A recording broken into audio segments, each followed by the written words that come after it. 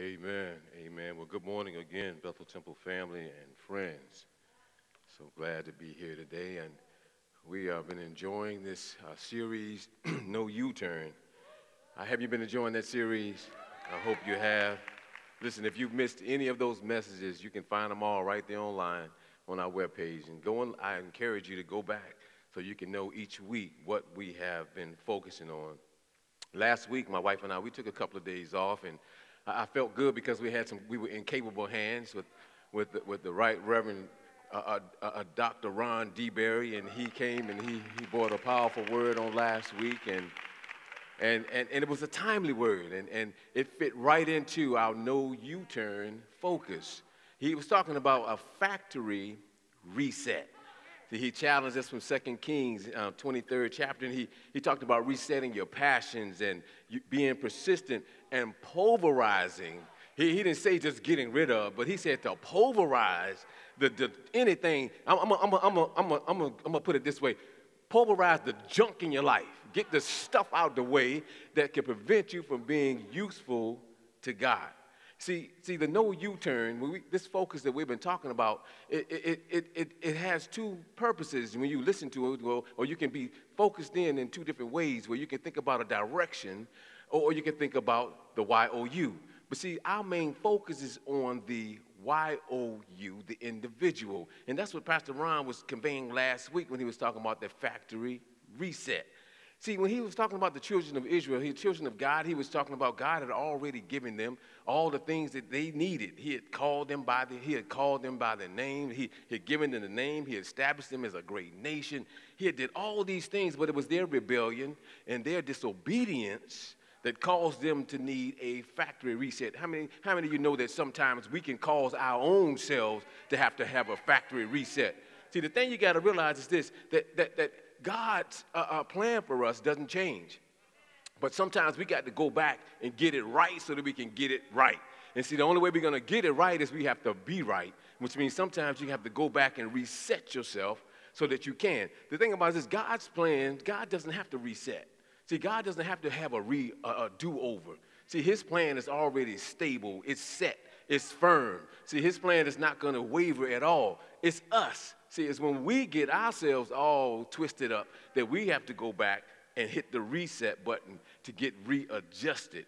And see, sometimes, even though the direction, we talk about direction, I mentioned the Y-O-U, and there is a direction because I've mentioned it a little bit, but the direction is only for a momentary time. It's the glance. See, it's about looking back sometimes. Even in the scripture, it talked about looking back at the things behind us, but it told us to just take a glance at it. See, we shouldn't gaze at it. We shouldn't get stuck on the past. Sometimes it's hard to get out of the past. Sometimes we want to stay in the past because sometimes for many people, the past was good. See, we got some good memories, some fond memories of the past, but God is saying, I can't do the new thing in your life if you keep looking backwards at the old stuff, because I got some new things that I want to do in your life. This past Friday, during our Zoom prayer with Reverend Kevin, he did something. He challenged us to reflect back on Psalm 124.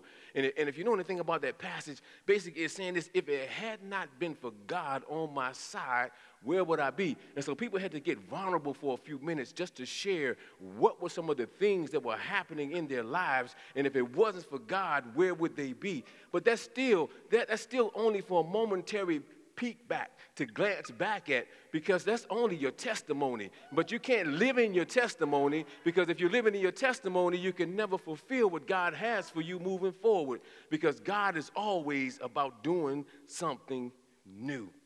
And that's what Isaiah was communicating to the people of God in the 43rd chapter of Isaiah, in verses 18 and 19, which are our prime passages for this text, for this series. But he was basically telling them, I want you to remember, God's saying he wants you to remember the old, but he wants you to expect the new. And the only way you're going to expect the new is that you have to turn away from the old and begin looking with your heart open to receive. But this morning, my wife has already said that my focus this week is coming from the next two verses, which is verses 20 and 21 of chapter 43. So if you turn there real quick, and our focus this week is about praise. Listen, this is what it says. It says, the beasts of the field will honor me, the jackals and the ostriches, because I give waters in the wilderness and rivers in the desert, to give drink to my people, my chosen. This people I have formed for myself, they shall declare my praise. See, throughout the Old Testament, we can find numerous passages where God, he reminds his people that he called them. Listen, he desired relationship with them, and he reminds them of things that he did for them.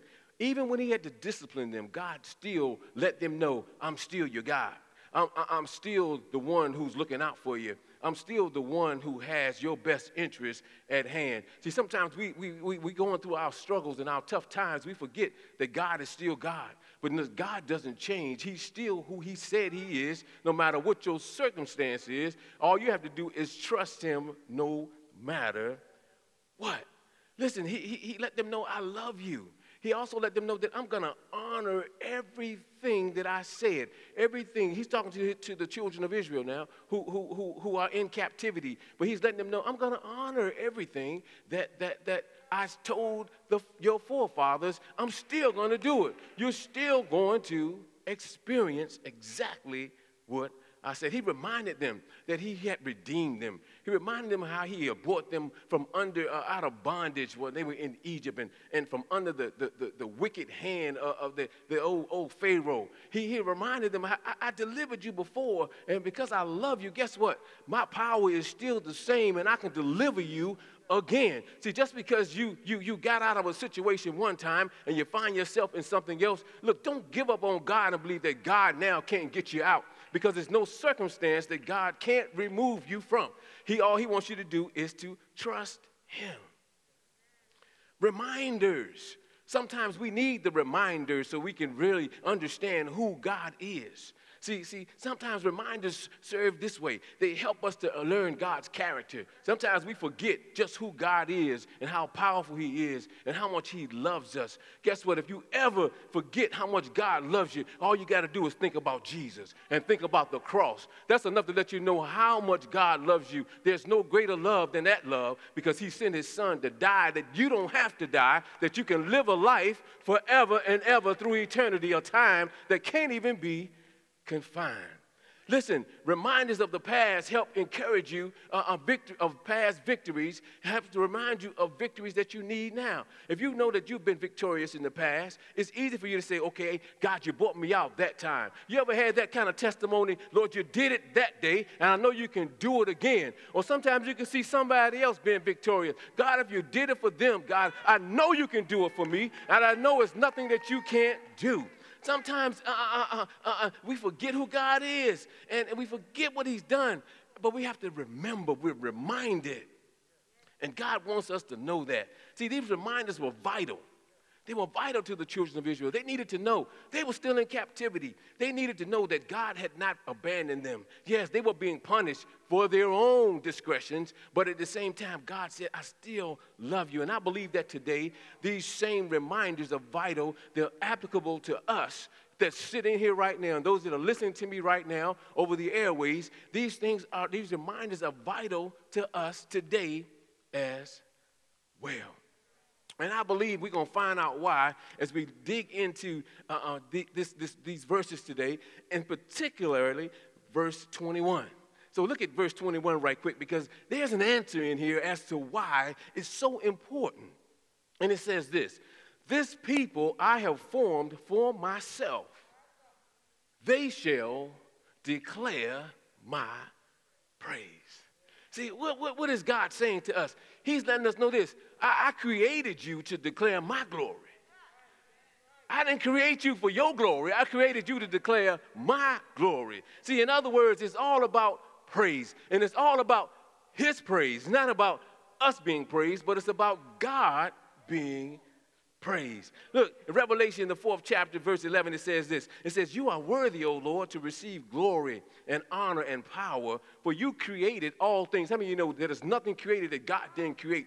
He is the creator of this world. He fashioned it. He spoke it into being, and there it is. And so he's the creator of all things. And it goes on to say, and by your will, they exist and were created. Listen, when you think about this word glory, glory is derived from a Hebrew word, doxa, which means dignity and honor, worship, and praise. That's what it means. So to give glory means this. If you're going to give glory, it means to praise. It means to recognize the importance of or the weight of another, the weight that another carries. That's what it means to give glory. See, you don't give glory to things of no significance. You give glory to things that are of great significance. We don't heap praise on stuff that doesn't matter. Look, you don't praise the water bottle. You don't have a reason to praise the water bottle. But you do give people praise on their birthdays and on anniversaries and when they accomplish great things in their life. We do that. We give praise to our favorite sports teams when they get the big victory. Oh, we shout victory. We praising them. We're just applauding all their efforts. Did you see them run that ball? Did you see them hit that shot? Oh, we're giving all kind of praise. But in the context of today's message, this glory and praise that I'm talking about is only reserved for the one and true God. See, there's nobody else who can receive the glory and the honor and the praise that our God deserves. I have a witness in the house today. Nobody else deserves that praise. Nobody else deserves that honor. Look at what the writer of Psalm 107 says in verse 8. He says, "Oh, that men would praise the Lord for his goodness and for his wonderful works to the children of men." He didn't say, "Oh, praise men." No, he said, "Oh, praise the Lord for his goodness," because there's no greater love than what he does. There's no greater good than what God. We just finished singing how good God is, and maybe God wants us to really recognize just what that means. See, we need to praise him. We need to praise him for his goodness and for his mercy and for how he just loves us. And we got to heap praise all upon him.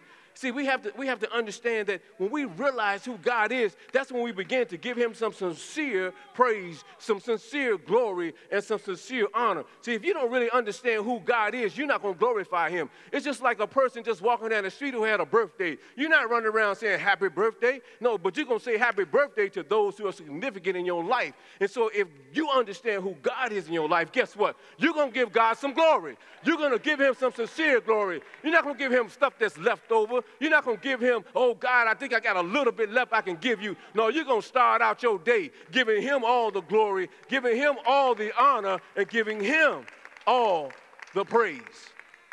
See, I want you to understand something about this praise. See, praise is not something that just comes from your lips. See, praise is also something that you do with your life. See, you don't just praise with your mouth and then act any kind of way with your life. See, your praise from your mouth and your actions in your life should line up, and they should be working in unity together. So when somebody sees you praising this way, they should see you praising that way. See, you shouldn't be acting one way and then praising another way, because it doesn't work. See, you got to give him some good praise, some sincere praise, some honest praise.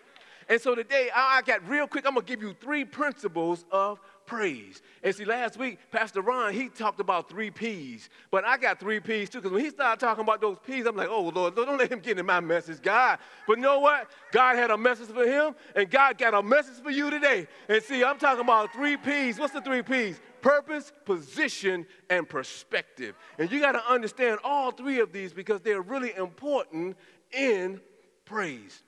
The first principle is the principle of praise.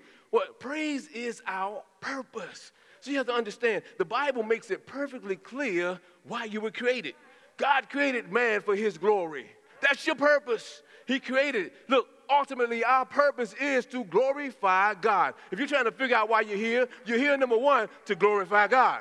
To give him glory through your life, through your words, through your actions. You're here to glorify him. Look, praise is not only the words, that we say, but we got to demonstrate these things. Listen what David said in Psalms 34:1. He said, "I'm going to bless the Lord."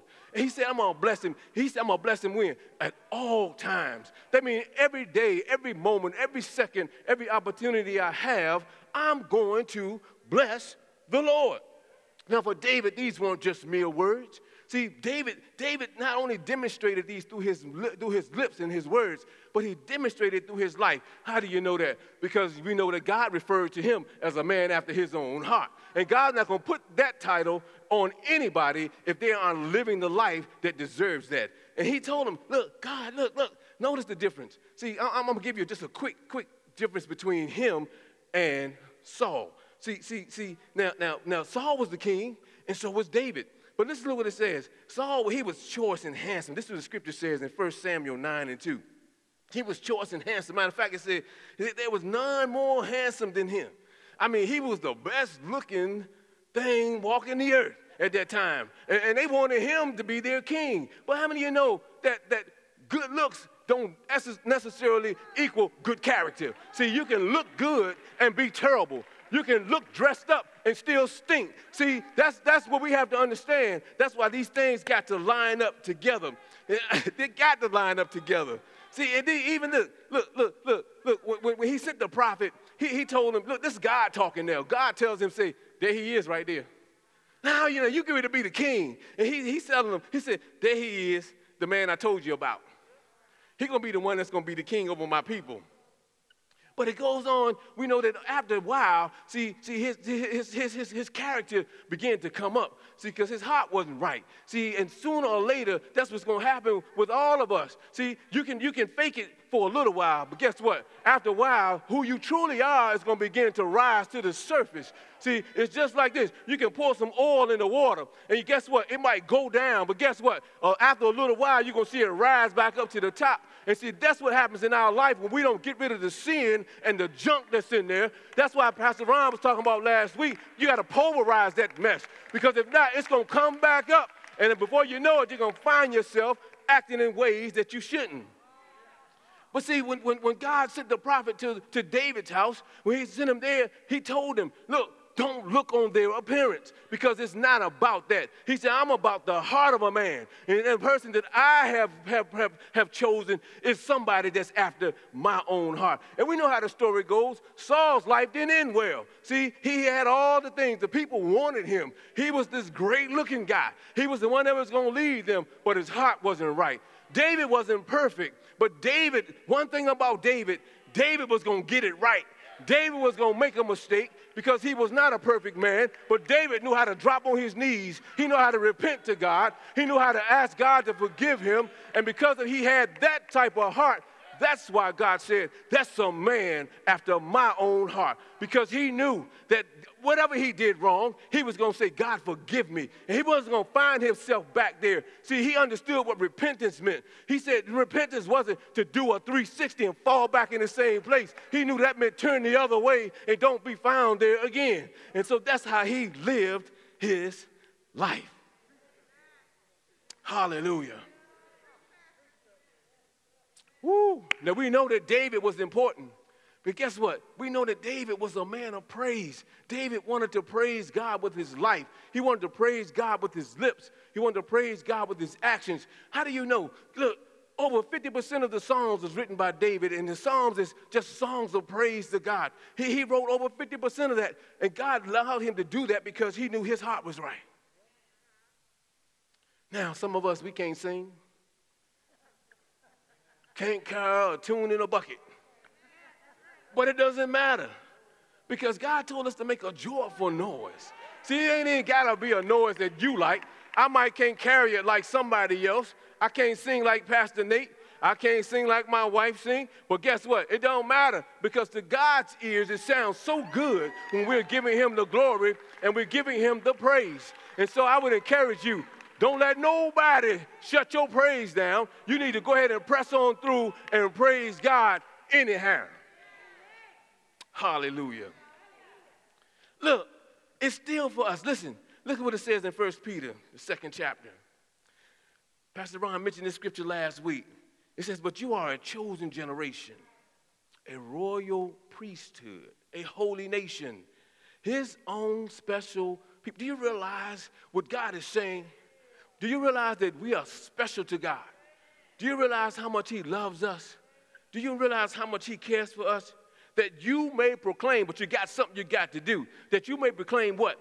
The praises of him who called you out of darkness into his marvelous light. See, when you get out of the darkness and now you're in the light, It's not for you to go and start gloating in your own accomplishments. It's not for you just to say, oh, yes, I'm good. I'm on my way. I'm saved and happy. No, God expects you to give him the glory, to give him the praise for the things that he has done in your life. It's not about us, because in us, we can't do nothing. In us, we don't have the power to create nothing. We don't have the power to accomplish anything other than what God gives us the strength to do. Whether you realize it or not, you didn't wake up this morning by your alarm clock or by the bird or by the car that rolled down the street. You woke up because God tapped you on your shoulder and he said, get up, my son.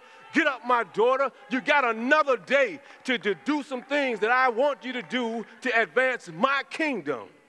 That's enough right there for you to give glory. If you got life in your body, you should be just praising God right now because you didn't have to wake up today. Somebody didn't wake up today. Somebody woke up today in a hospital. You woke up this morning in your comfortable bed and you were able to get up, get yourself dressed, and to come out into the house of worship or to tune in on your phone or your computer.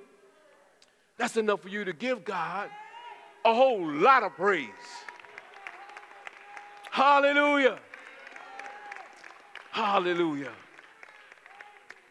Hallelujah. Glory to you, God. Lord, it's almost 11 o'clock already. Woo! Listen. We are chosen. God has called us.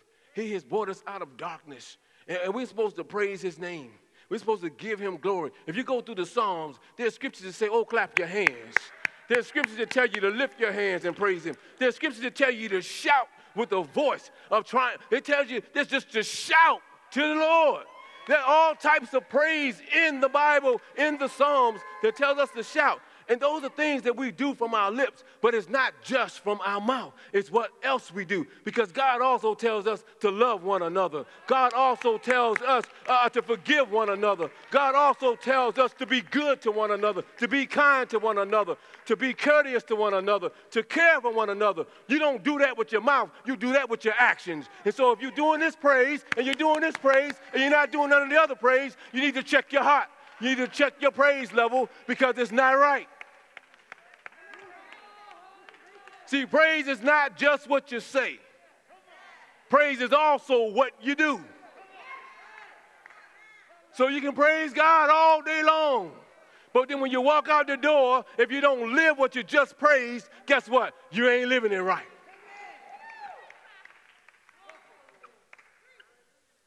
That's just the first point.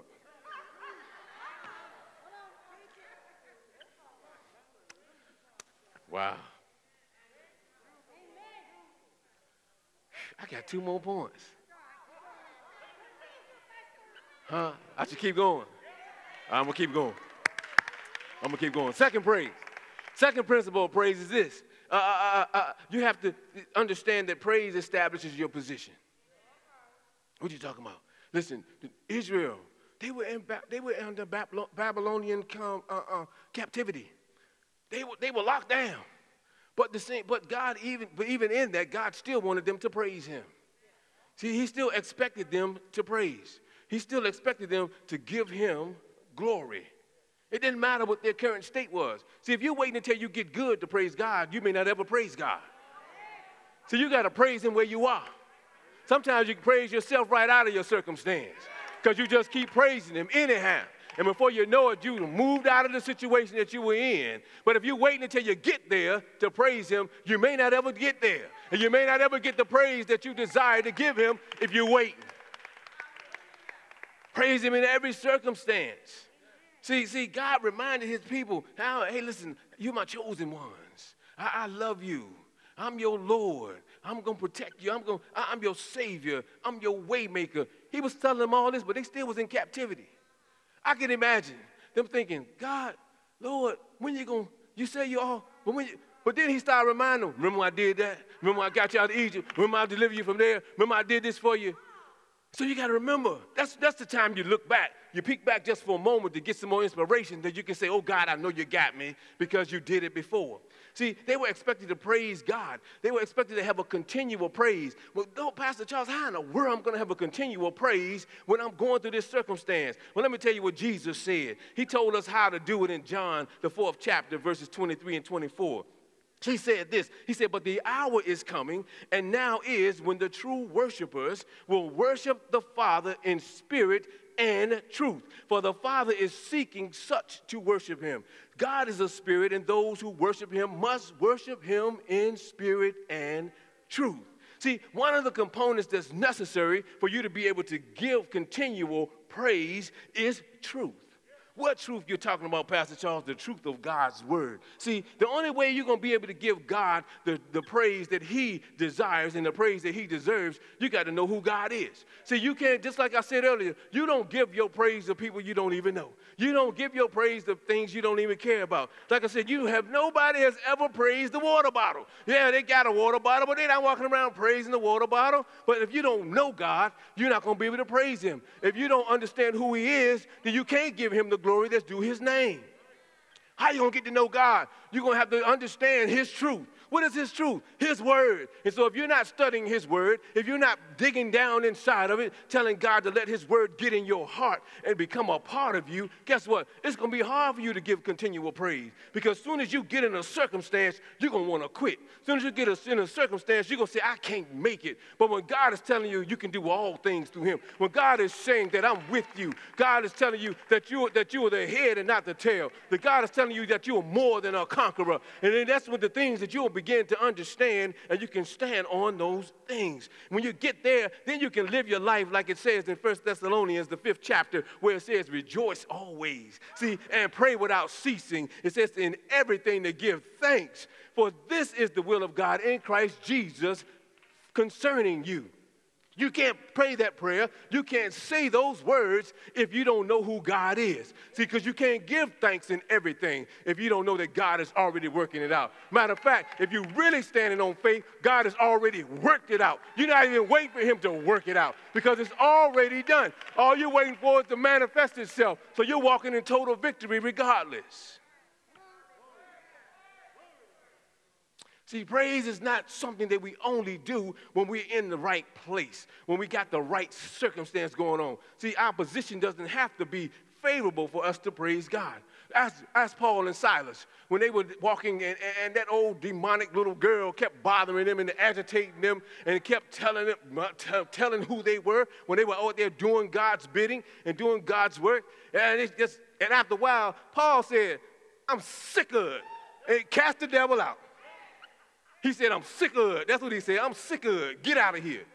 But he didn't realize that was going to cause them some trouble. But guess what? They weren't in no trouble because they was in God. And even though they got beaten and they got thrown in jail, the scripture says at midnight, what were they doing? They weren't whining and complaining. They weren't saying, oh, God, you got me locked up in jail. No, they were singing praise to God. And they was praying and singing praise. And guess what happened? Oh, the earthquake hit. There wasn't no earthquake. It was God saying, it's time to let my people go. It's time to shake this place up. I'm going to loose their chains. I'm going to knock all the doors open, and I'm going to let them be free because they're already free. And so they was free. And see, they understood their position because they could have been complaining. They was in stocks. That means they was locked down. They weren't just in jail, but they said they were in stocks. But they didn't even recognize that because they knew they were free in God, because whom the Son sets free is free indeed. They were focusing on things above and not the things that they were experiencing. That's the position that we need to be in as the body of Christ. It's not about what we're enduring. It's not about coronavirus. Yeah, it's important that we're praying and we're taking all the necessary precautions, but we're not running around here scared. We're not running around here afraid. We're not running around here in fear because we know who God is and we know that God is protecting us. Now, that means we're not going to go out here and act like fools. We're not going to just run out here and act any kind of way, but at the same time, we're going to walk in the trust that God said. He told us he's going to protect us from dangers seen and unseen. He told us he's going to be the one that's going to protect us. See, they were in there praising God, and that's what established their position. See, their position was, oh, I'm trusting you, God. God, you're going to deliver us. And see, it wasn't even just for them, because the Bible tells us that when the jail began to shake and when the chains began to fall off and the doors began to open up, the jailer, he was going to run and kill himself. But they said, oh, don't do yourself no harm. Because see, not only were they focused on God for themselves, their position helped them, but their position helped that man and his entire family, because as a result, they all got saved. So you never know the situation that you're walking through, the way you walk through it, the position and the way you're standing and giving God praise. You can allow somebody else, you can just walk somebody else right out of their circumstance into a new circumstance that God had already set for them, because they just finished watching you. But if you're always walking down, you always broke down, and you always hurting, you always can't make it, guess what? Ain't nobody gonna get no inspiration from that. But if they see you and you always got some joy, you always got some energy, you always about doing God's bidding, you always about, oh, how great our God is. God is so good. Oh, yeah, somebody else going to grab hold to that. Somebody can do something with that. Woo! I got one more point. Let me get my point in. Final point. Look, praise changes your perspective. Your perspective. We live in a fallen world. We live in a fallen time. Listen, this world is shaped by sin. And we already know that everything that's going to happen is going to happen because that's the way of the world. That's why we got COVID-19. That's why we got all the social unrest and all the murders and all the stuff I mentioned earlier. That's the way of the world. But the thing about it is this, that shouldn't be the perspective of the believer. See, we shouldn't be looking through those lenses. See, that shouldn't be our point of view. See, because even though it exists, it doesn't mean that it affects us. Oh, yeah, it's real. We see it every day. But that's not our perspective. See, the Bible lets us know that in this world we're going to have tribulations. We're going to have all this stuff. But if you finish reading that passage of Scripture, it says, but be of good cheer, because this Jesus talking, because I have overcome the world. And so if Jesus is living inside of you, and he already has overcome the world, and now he's living inside of you, he's taking up residence in your heart, guess what? Guess who done overcome the world? You done overcome the world. So your perspective shouldn't be from the world's view. Your perspective should be from the heavenly view, because you're already victorious.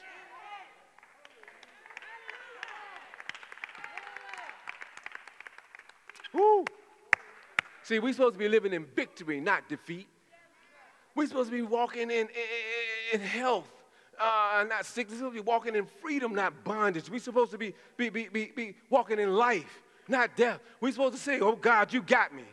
I'm victorious because you are living inside of me. Listen. What Paul says, listen, Galatians, 2nd chapter, verse 20. I'm almost finished. This is what he said. He says, I've been crucified with Christ. Is that your testimony? So I've been crucified with Christ, so it's no longer I that live. See, that's Christ living inside of me. And if Christ is living inside of me, my perspective is one of victory. He goes on to say, but Christ lives in me. And the life I now live, I live in the flesh. I now live in the flesh. I live by faith in the Son of God. Hallelujah, who loved me and gave himself for me. How many of you been crucified with Christ? Well, if you've been crucified with Christ, guess what? You live in victorious. You've been crucified with Christ, guess what? Your perspective is one that's heavenly. You're more than a conqueror. Hallelujah. Listen, Paul and Silas, they had a choice. They knew they were beaten. They knew they were wrongly imprisoned. But they had a choice. Is my perspective going to be on the things that happened, the things that have been done wrong to me, or my perspective is going to be praising God that I know who has control of this whole circumstance?